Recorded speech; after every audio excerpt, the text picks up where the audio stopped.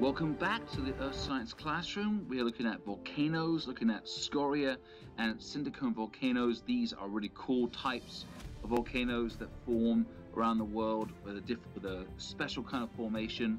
We're going to get into it in this video. We're going to look at these main parts to the scoria and cinder cone volcanoes, looking at definitions, what these words mean. Once we know the root or the origin of the word, we can figure out the rest of it, including the magma, the formation, how it's formed, the characteristics of these volcanoes, and of course, where we're going to find them, locations.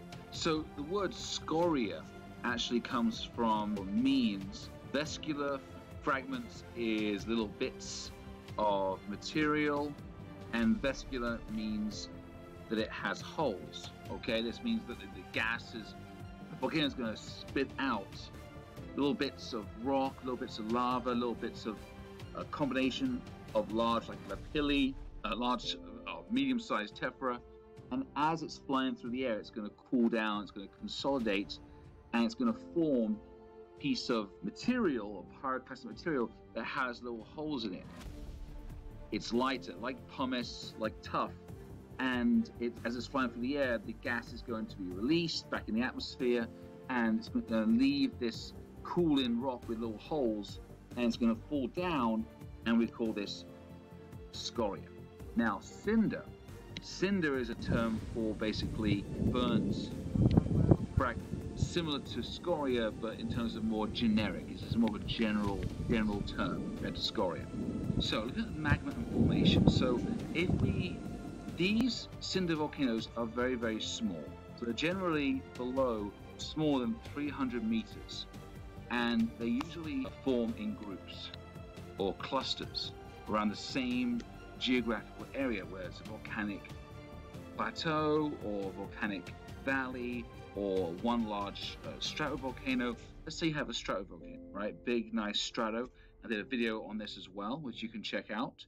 The strato might be putting out huge amounts of tephra during its multi-stage eruptions, and in between, obviously a long time, but when it does erupt, and it would actually bring down a lot of tephra, and the tephra and the tuff and this scoria material could build up and form a smaller volcano on the side. Now it has a distinctive larger crater, and it can be very, very steep slopes, but this is how these scoria or cinder cone volcanoes are formed, either through an area of volcanic activity which is spewing up the tephra, the ash, or next to a very large strato.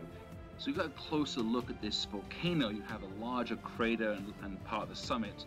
It is elevation in terms of the height. It's not anything more than 300 meters, or basically 900 feet or 1,000 feet. So very small compared to other volcanoes, especially shield.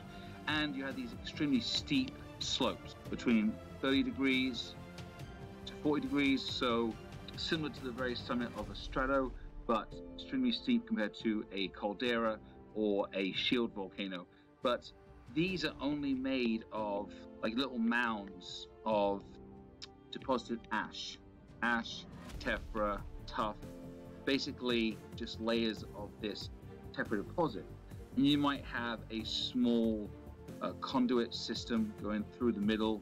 You may have that. You may have a link to a smaller side magma chamber or part of a larger extensive magma chamber next to, let's say, a strato.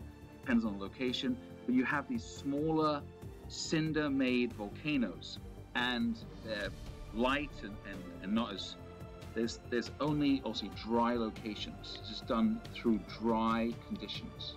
If, for example, there is a combination of water through, let's say, groundwater or an aquifer, or maybe subduction zones, maybe with the introduction of water plus the magma, you get a more explosive reaction, which is called phoretic. And this actually causes a different kind of cinder volcano, which is called a maar, which is a M-A-A-R.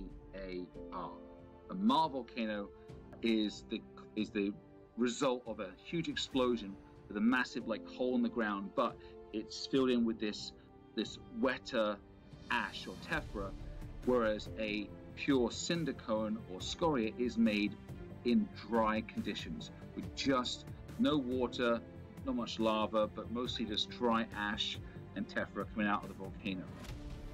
So that means the magma is going to be different than, let's say, a strato. It's going to be more mafic or intermediate kind of magma, where you have that medium viscosity to low viscosity, because the gas that which creates most of the ash cloud and the tephra, the gas and the broken bits of rock are going to get released in one shot.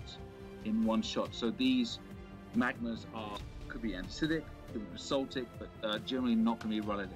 It's going to be medium to low magmas of viscosity and silica, and these volcanoes are formed through one big eruption generally, and this is called monogenetic. So one big eruption is called monogenetic, compared to a strato or a shield that would be multiple eruptions that keep building the volcano larger and larger and larger, and that would be called polygenic. In conclusion, they are made from ash tephra deposits.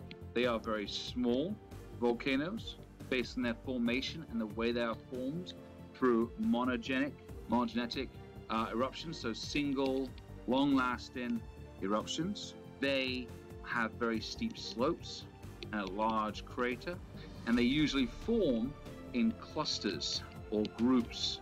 Okay, so in terms of location, where do these bad boys occur? Well, they occur in the thousands all across the world, so they're pretty much all over the world, which is different to perhaps a strato, which is mostly found around the Ring of Fire and Pacific because of the way it's formed through subduction and eruptions. So all over the world, and there are concentrations, obviously, of these volcanoes. For example, in Arizona, on a volcanic field, a large area of volcanism, there's over 600 different cinder cones in this area of Arizona on this volcanic field, and they're kind of amazing to look at from obviously from above and from the ground. And they also can occur on the sides of larger stratos or complex or even compound volcanoes. Okay, complex means that it's a large volcano and there's different craters, and compound is just multiple cones and a large volcano, whereas complex is the magma comes from anywhere. You're not really sure where it comes from, where the actual crater is, but it's in this huge complex of volcanic activity and mountain range. But these cinder cones can form on the side. So for example, Mount Etna, which has a strato and has more of a complex volcano in Sicily, cinder cones are on the side, form on the side of Etna. This is the Earth Science Classroom. Thank you for watching. I hope you enjoyed the content. Check out more videos on our channel, and don't forget to subscribe. Thank you again.